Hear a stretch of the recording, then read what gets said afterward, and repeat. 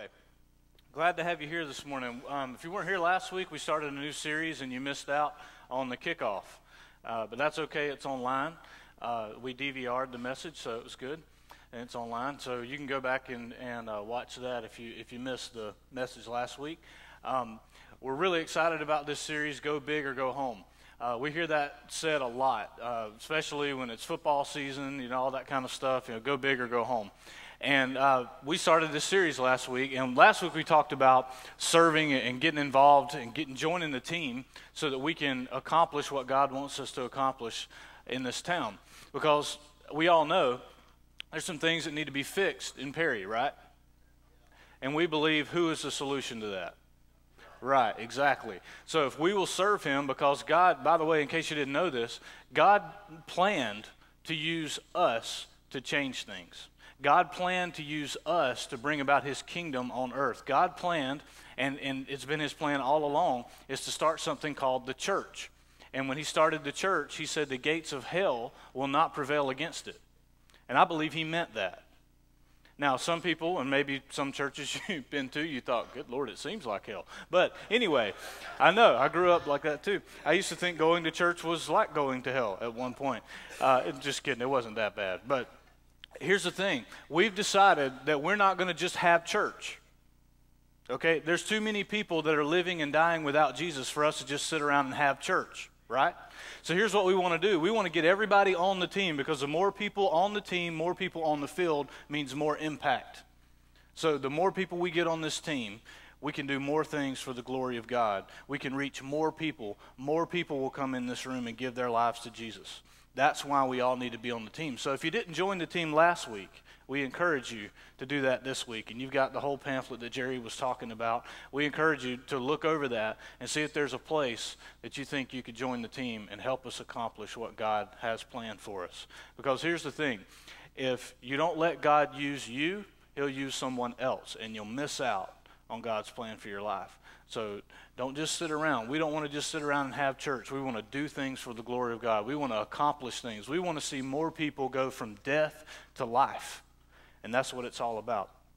So this week, we're going to talk about something along the same lines, but we're going to talk about huddle up. In football, there's a huddle, right? Now, what they do in this huddle, apparently, I don't really know because I never played football, but I think what they're doing is they're deciding what they're going to do. Right? They're listening to the quarterback. He's going to say, here's the play we're going to run, and he says something like blue 722 or whatever it is, and I never could figure out what those numbers. The time when I played football, they're like, screen, we're going to do screen. I'm like, okay.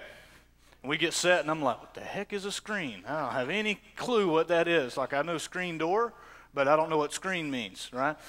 And then there's all these other plays. And anyway, in the huddle, that's where they decide, all right, here's how we're going to accomplish the play. Here's how we're going to accomplish the playbook that we've been given by our coaches. And they get the plan together, and then they do what? They break, and then they play the game. So here's what I want to talk to you about is the huddle. Because we can come to church every Sunday, we can serve on a ministry team, but if we miss the huddle, we miss out on the plan. If we miss the huddle, we don't know exactly what's going on. If we miss out on the huddle, we miss out on what we're doing when we're playing the game. Because here's the thing. I used to go into the huddle when I did play football for 2 weeks. When I got in the huddle, I didn't know what the heck was going on. So I was just standing there. Okay, screen pass, got it. I'm just going to run and hope you throw me the ball. I don't know what to do, right?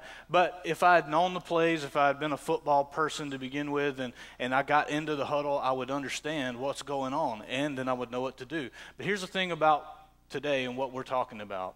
If you miss the huddle, you miss out on what we're doing. If you miss the huddle, you're missing a vital part of what's going on in the kingdom of God through Cornerstone.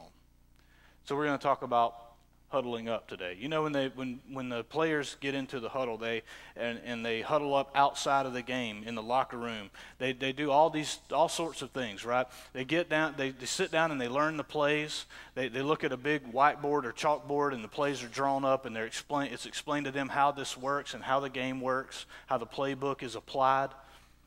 They also watch films of the previous games to see how bad they did, right? Tennessee. And then Just throwing that out there. If you're a Tennessee fan, sorry, but that was awful. Now, it was funny. I was watching the Florida-Tennessee game yesterday, and there was that play where the guy hurt his knee. Did y'all see that? Where he's like running, and he's doing really good, and then all of a sudden he goes, and he's just out. I'm like, the dude had a heart attack. What happened? Like, he just fell out.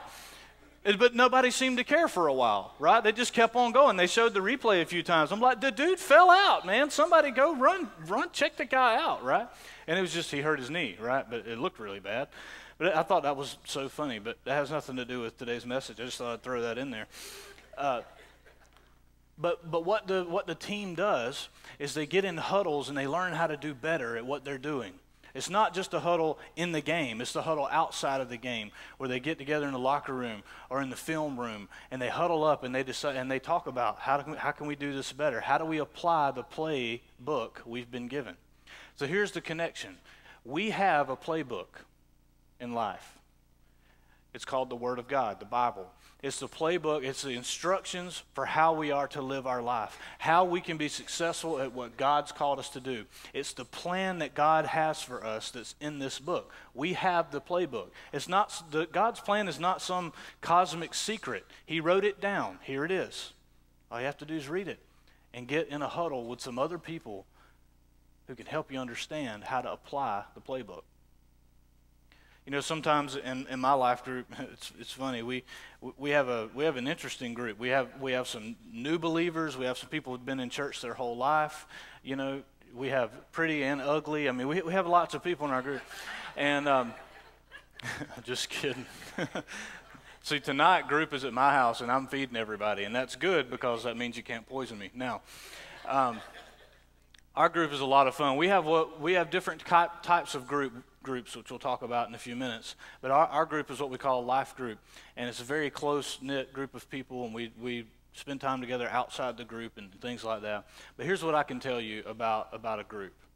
There's no way I could survive just attending church. I have to be involved in a group of people who love me and love God, and I know they can help me when I need their help. That's why the huddle is so important. We get to sit down and talk about how does this book that God has written to us, how does this work on Monday morning? Because it sounds great on Sunday, right? It sounds easy on Sunday, but Monday morning it's a little bit harder, right? We read about forgiveness, and forgiveness seems just so easy on Sunday, right? Oh yeah, God wants us to forgive. He'll help us forgive. He'll help us heal the wounds from unforgiveness and when we've been hurt, and yay, forgiveness, right? I mean, we do the wave for forgiveness. That's great. But on Monday morning, it's like when that coworker says something behind your back and you hurt them. Forgiveness ain't so easy anymore, is it? But when you have a group of people who can help you understand, look, here's how we forgive, or here's how, whatever it is in this book, that group can help you apply the truth. Now, I found a passage of Scripture that I want to share with you today. It's in Luke chapter 5. If you have a Bible, I would encourage you to turn there. You may have totally missed out on this story, especially if you're new to reading the Scripture. You may not have seen this before.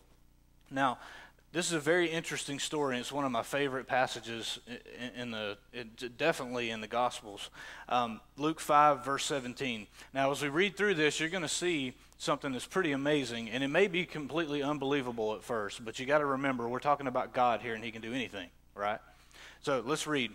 Verse 17, it says, "One day, as He," that's Jesus, "was teaching, Pharisees and teachers of the law." Now, let's stop there for a second. In case you don't know, Pharisees are the religious elite of the day. They were extremely legalistic. They were all about the Old Testament law, over 600 laws in the Old Testament. They had them memorized. I mean, they were the most religious people you've ever met in your life. They stood on the street corner and prayed in these big, eloquent prayers for everybody to see them and how religious they are. That's the kind of people that came to see Jesus in this story.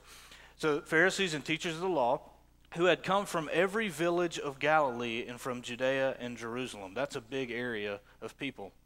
So there's a lot of people. And they were sitting there, and the power of the Lord was present with him, Jesus, to heal the sick. All right, so I want you to get a picture of this. There's a house, and Jesus is there teaching, and they're uber religious people coming from this huge area and all coming to listen to Jesus. They want to hear what he's got to say. Now, most of the people didn't like Jesus. Most of the religious people did not like Jesus. People that weren't religious liked him because he hung out with them. He helped them understand who God was. He revealed to them who he was, and he did great things for them. But religious people didn't like Jesus. In case you didn't know, religious people killed Jesus. Okay, so religion, it sounds wonderful, but it might end up you kill your own Messiah. Anyway, now, so there's a bunch of religious people there, and they're listening to him. Some of them trying to catch him in something he's saying. They didn't like him. They didn't like the things that he said, so they're just there listening to see what happens. And now this is the interesting part, verse 18. Some men came carrying a paralytic, so a guy that's paralyzed, on a mat, and tried to take him into the house to lay him before Jesus. Now, the Gospel of Mark says that this is about 4 men were carrying this guy, okay? Verse 19, when they could not find a way to do this because of the crowd, they went up on the roof. Now, this is crazy, but they did it, okay? They went up on the roof and lowered him on his mat through the tiles into the middle of the crowd right in front of Jesus. All right, now let's go back to that mental picture. There's a house. There's a ton of religious people there to hear Jesus, and the crowd is so great that these men carrying their friend who's paralyzed, and we don't know if he's been paralyzed his whole life. We don't know if it was something that happened to him recently. We're not told those details. But they're carrying their friend on a mat to Jesus, and the crowd is so big that they can't get in. There's no way they're going to get in. There's people, as far as we can tell, houses were not huge. I mean, they didn't have 4,000 square foot houses, back then. I mean, if they did, they were the king, right? So they had small houses. There's so many people there, they can't even get in. So you can picture they're probably standing outside and they're holding their friend on this mat, and they know that Jesus is the answer to this guy's situation. They know that if they can get in to Jesus, something awesome can happen. They know if they can bring their friend who's completely helpless into Jesus, that he could heal them, or at least could help him understand his situation. And they're standing outside and they can't get in this house. So these guys, and just think about this for a second, these guys must really believe that Jesus is the Son of God. Because here's what they do. There's a ton of people who are the Pharisees, the religious, the teachers of the law, who have the ability to prosecute them for doing something and interrupting what they're doing. They had the ability to hold them to the law if they did something crazy. So there's a little bit of fear there, but these 4 guys carrying their friend on a mat knows, if I can just get in there, if I can get my friend in there to Jesus, he can help him. So here's what they do. Okay, we can't get in the room. Let's go on the roof. I wonder what the paralytic guy was thinking. He's on a mat, right? He's laid out. He's like, we're doing what? Oh, we're going to take you. We can't get in the door.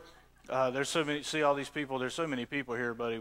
We're not going to be able to get in. Paralytic guy's like, can we just come back tomorrow? Like, is he going to be here? Like, I hear he goes around town to town. We just follow him. Right? Well, hey, we could wait till the meeting's over. Wait till all the religious people are gone, and then we'll approach Jesus, right? And they're like, no, we're going on the roof. We're going to do what? We're going on the roof. So they go on the roof. And what do? They go on top of someone's house. It wasn't their house. It wasn't the paralytic guy's house. They go on top of somebody's house and tear the roof up.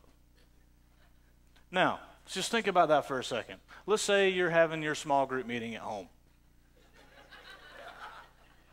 And there's so many people in your group that the new person coming can't get in.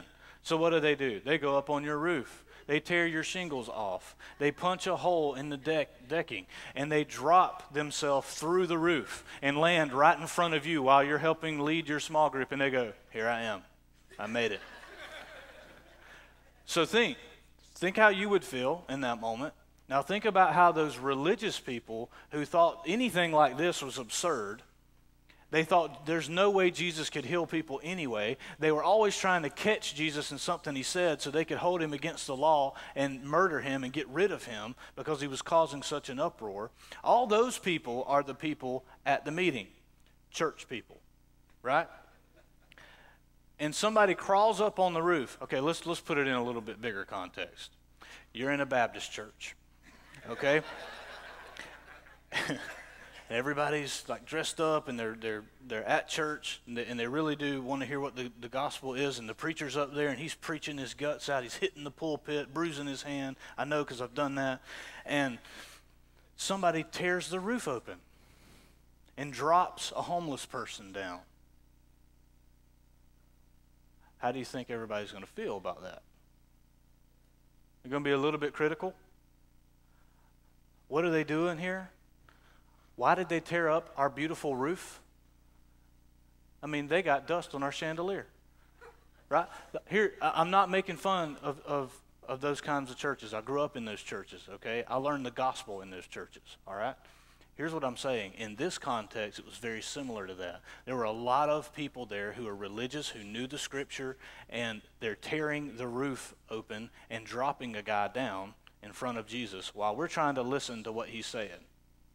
Don't you think the Pharisees were like, hey, can you believe these people? What are they doing? They're interrupting the sermon. We're trying to hear from this guy, and don't tell anybody, but we're trying to catch him saying something wrong so we can have him executed. But we're here, and this guy's interrupting everything we're trying to do, right? By the way, they tore the guy's house up. I mean, can you believe that? Don't you know they were like elbowing each other? Can you believe this? And it says they lowered him down right in front of Jesus. Now think about this. You got to be some pretty good friends to a guy to be willing to tear up somebody else's house, interrupt a meeting full of people to drop your friend down in front of Jesus.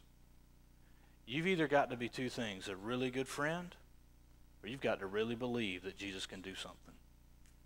I would say it's both.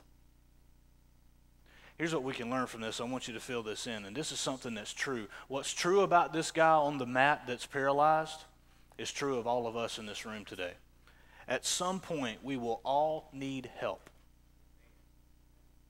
At some point, we will all need help. Now, I know what you're probably thinking, wait a minute, I thought we needed help all the time. We do. We just forget a lot. But here's the thing. At some point in your life, something's going to happen, and you will need help.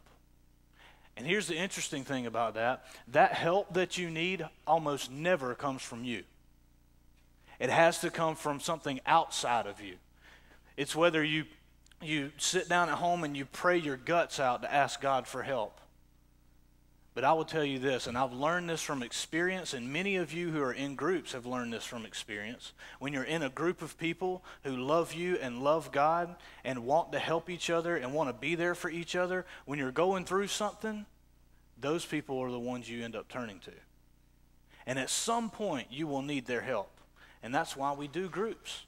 That's why we have those little huddles all around. We have 9 groups that meet right now. And they're different kinds of groups. There's different kinds of people in them. And the context is different. And they may study different things. But here's the most important thing.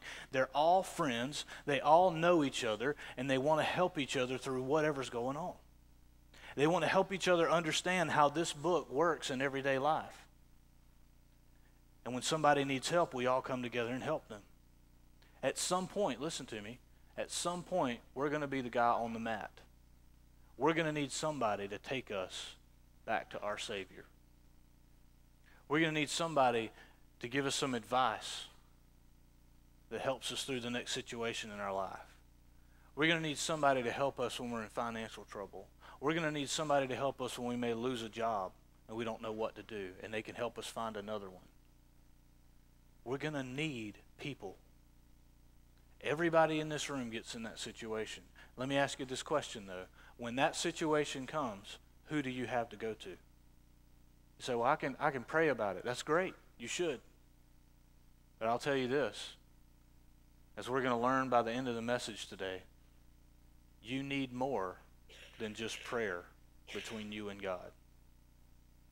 I know you say, wait a minute now. You're saying we need more than God? I'm not saying God's not good enough. I'm just saying God's got a plan that you may not have known about. Now let's look at the next part. In verse 20 it says this. When Jesus saw their faith. I want you to underline the word there. When Jesus saw their faith, he said, friend, your sins are forgiven. So let's go back to that picture. All right, they've lowered their friend down in front of Jesus, interrupted the meeting. I mean, you can imagine that there's probably some religious people that are sitting on the front row, right? They're super religious. They're front row Christians, right? And or they really weren't Christians back then. Anyway, they were sitting there, and they've got dust in their eyes, right? Because these guys just tore open the roof right above our head. Because it said they lowered him in the middle of the crowd in front of Jesus. So, I mean, maybe some people had to move out of the way. We don't know. But they lower him down, and Jesus looks up, looks at this guy, looks up and sees 4 guys' heads poking through the hole. Like, all right, are they going to kill us? Or are they going to help our friend? Because they really were risking their lives at this point. He sees four people looking through the roof, and it says he saw their faith. Not the paralytic's faith, although he was included in that group. Their faith collectively, the 4 guys on the roof, the guy sitting in front of him. And when he saw their faith, he looked down and said, friend, your sins are forgiven. Now, that's an interesting statement. You think he would say, you're healed. You think the guy on the mat was probably thinking, well, that's great. You forgave my sins. Wonderful. I'm still paralyzed, right? These guys didn't lower me through here to get forgiveness. Although, thank you. I really appreciate it, right? I mean, let's just be honest. A lot of times we don't think that way, but these people were humans, right? I mean, they think the way we do. They lower him down. He says, friend, your sins are forgiven. Here's what you need to write down on your connection. There's something powerful about people believing God together. Not just us individually believing that God's awesome and can do things in our lives. There is something powerful about groups of people who are meeting together and saying, God, we believe you. We want to know you better. We want to know what your plan is for us. And we want to live this life together. We want to do this together. Because here's the thing. You got to follow Jesus for yourself. That's a decision you have to make for yourself. But don't ever follow Jesus by yourself. God never planned for us to be alone in our relationship with him. He wants us to have people around us that can help us go through this life. Because, as we just said, at some point, we all need help. At some point, we all need advice. At some point, we need people to show up and care for us when things go wrong. And we've seen this time after time after time in our church. I'll just give you a couple examples. There was a group in our church. They still meet together. A lady in the church, her freezer had become unplugged. She was a single mom. All the food in her freezer went bad. Their group found out about it. What'd they do? They went to the grocery store and they filled her freezer back up with food. You say, well, that's not all that awesome, right? Well, I think it's pretty awesome. To that mom, who's a single mom, having to work hard to provide for her 2 children, that's pretty awesome. To know that all your food's gone and you may not have the money to replace all that, but there's a group of people who just showed up and filled your freezer full of food. That's pretty awesome.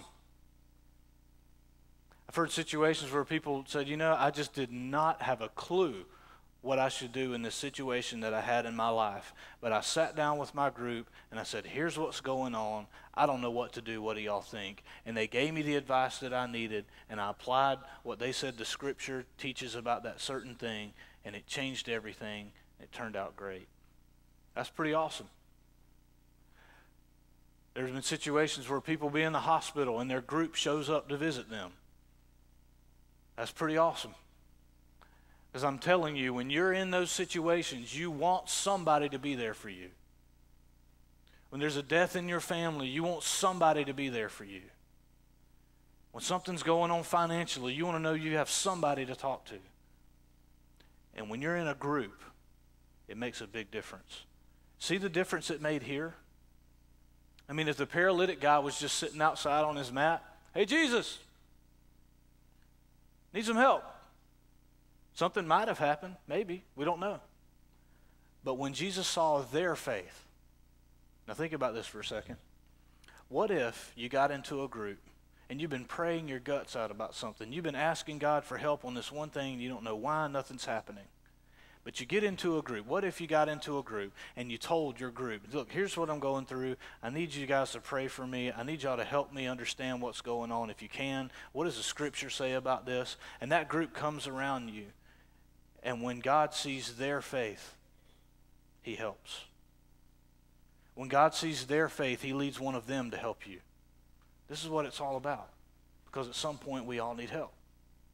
We all need people to be around us.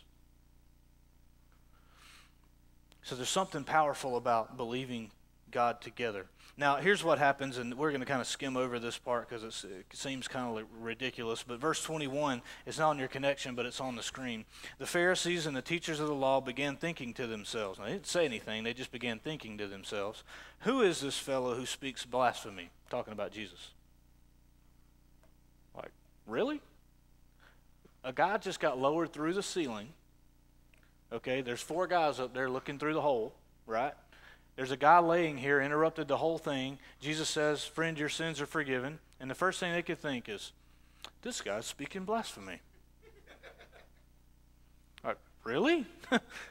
You're not thinking, why'd they tear a hole in the roof?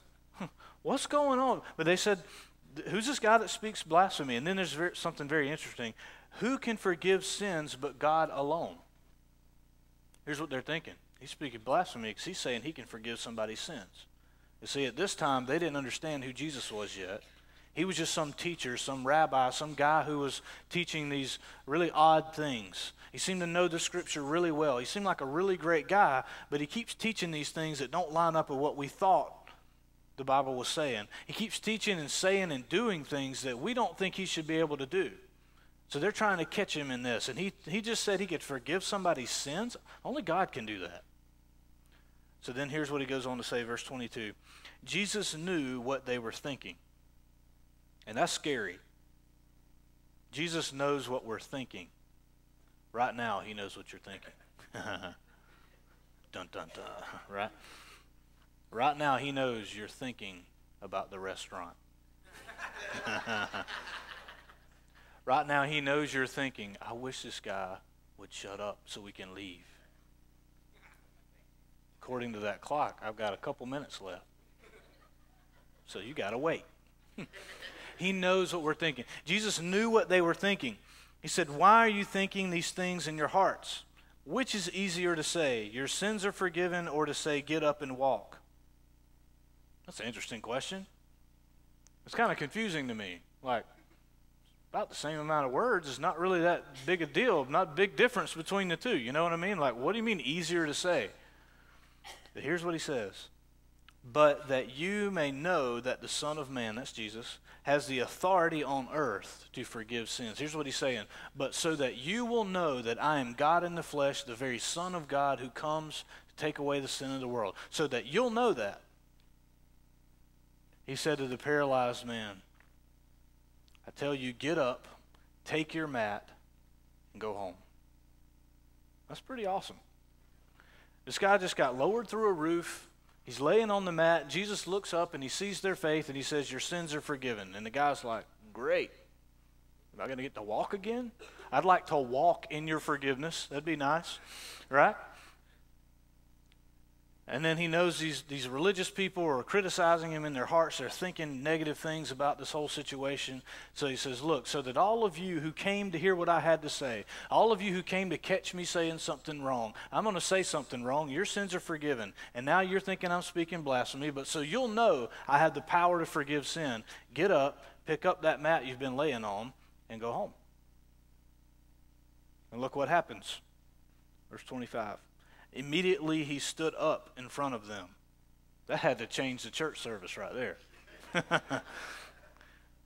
He stood up in front of them, took what he had been lying on, and went home praising God. Okay, so 4 guys decide, our friend's paralyzed, and we know that Jesus is a solution for his situation. We know that Jesus is who he says he is. We know that he can do awesome things. He's obviously from God. Who else can do and say the things that he says? So if we could just get him in there, oh, look, there's a big crowd. Let's crawl up on the roof, tear this guy's roof open. We'll pay for it later. He's probably got homeowner's insurance. It's all right. We're going to tear a hole in his roof. We'll say it was a hailstorm, whatever. Or maybe God rained down fire from heaven, created a hole. Insurance covers acts of God, right? Not really. Anyway, they tear this hole open. They lower the guy down in front of Jesus, and they're just there waiting. And he says, your sins are forgiven. They're like, okay, that's good. What's next? And then he says, get up, take your mat, and go home. And they see their friend, who they've done all this work, they've risked everything for. They see their friend stand up. And not only does he stand up, he picks up the mat they brought him on, picks it up, and goes home praising God. Those are some pretty good friends, huh? Because, see, here's what you need to know about this guy. He may have never walked again if his friends hadn't taken him to Jesus. And that's what groups are all about. Our friends, all of us going toward God together, understanding what he wants for our life from his word. And when people need help, we help each other. At any time, when there's something needed, we're there for each other. Here's what he says in verse 26. Everyone was amazed and gave praise to God. The religious people that were trying to catch him in a trap, who were there. It says everyone was amazed and gave praise to God. They were filled with awe and said, we have seen remarkable things today. And that's what I want us to focus on. We have seen remarkable things today. Last Sunday, at the end of the message, I took a risk and I said, you know what, if you want to be on the team with us, just stand up where you are. And just about everybody in here stood up. And we had so many people sign up to join the team. And that was a remarkable thing to see. We went home thinking, we have seen some pretty remarkable things today. God is doing things in our church, doing things in our community. And we want to see that continue. But here's the thing about groups. If you'll get in a group, it may take you a while. But when you find that group where you just feel like you fit in, and those people start building strong relationships, and you begin to be part of the group, you will begin to see remarkable things in your life. I know you may not believe it yet, but I can tell you story after story after story of where remarkable things happened in groups. And they would, if they could come up here on stage and tell you, they would tell you this. They would say, I don't know what I would do without my group. There are things in my life that God has done that I don't think would have ever happened if I hadn't got in a group. You say, how do you know that? Because they tell us this all the time. Last week, and I hope I can use you as an example, Spirit, in our group, I heard him say this, and I almost burst into tears, and I'm not much of a crier. I held it in, right? Got to be tough, you know. Go big or go home, yeah. But he said this, he said, I'm so glad that we made this decision to follow Jesus, and we now can raise our son in a different way. Go big or go home. That's what I'm talking about.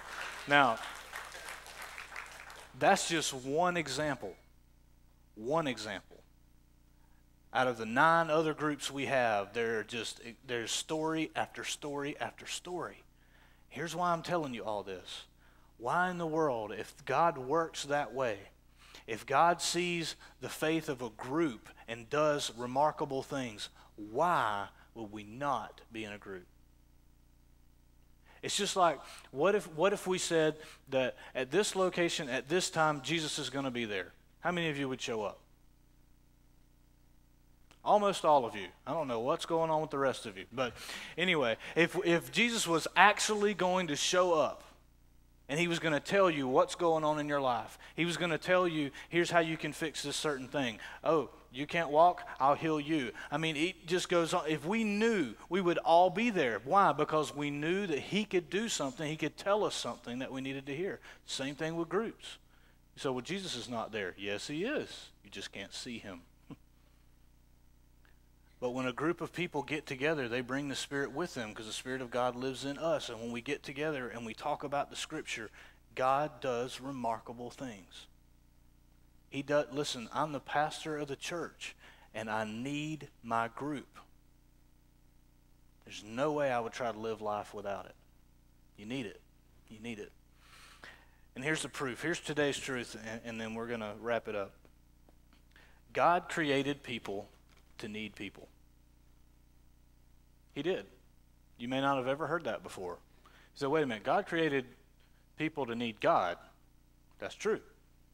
But if you go back and read the first few chapters of Genesis, you find out that God was with Adam, that Adam walked with God in the cool of the day, as it says, that he literally had conversation with God. He knew who God was. God came and talked with him. They had fellowship together. I mean, they had a strong relationship. Adam was not alone. He had God, right? But what does God say about his creation? After he's created all the things that he's created, and he's created Adam, he says, it's not good for man to be alone. I will create someone for him. There's two needs that you have in your life. You desperately need God, and you desperately need people. You really do. You say, wait a minute. I know some people, and I don't think I need them. Listen, that might be true. Maybe they're the wrong people. But God created you to need people, and that's why you need to be in a group.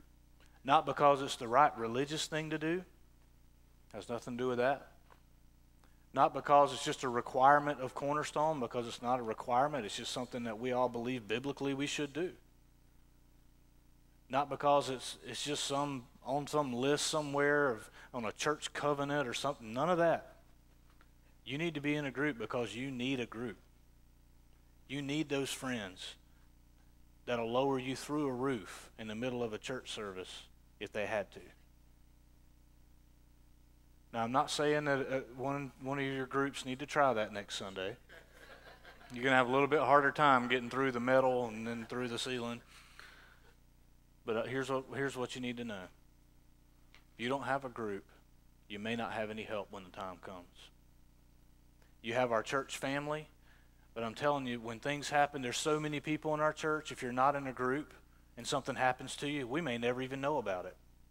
But if you're in a group, we can find out. We know what's going on. We can help you. We can be there for you. But it almost never happens unless you're in a group. So here's what I want you to do. I want you to take your little pamphlet out that says groups, fall groups on it. This is our fall semester. If you don't know anything about groups, we do a semester system. It kind of goes along with the school year. And that gives you a chance to change groups if you need to. You don't have to be in a group forever and just die in a group you don't like, right? You can change groups if you need to. It's not, listen to me, if you're new here, you need to understand, this is not Sunday school, okay?